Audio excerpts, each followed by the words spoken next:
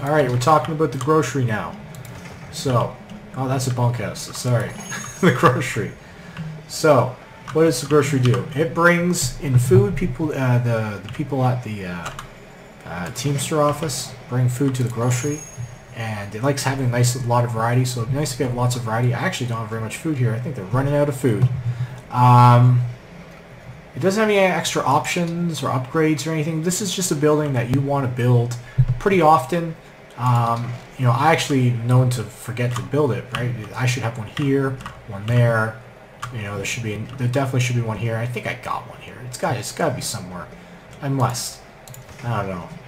I could be screwing things up. Anyways, so yeah, like, and then I would have one here. Anywhere you got like major towns, there should be one in here, or maybe even two. And yeah, and that's how many you should build. And then make sure you got a lot of food to do that, right? You got to make sure you do. And you know, that's basically how groceries work. People like it makes people happy, so it's an important thing. So you should build one in every town. Even the people who live in the shacks need groceries.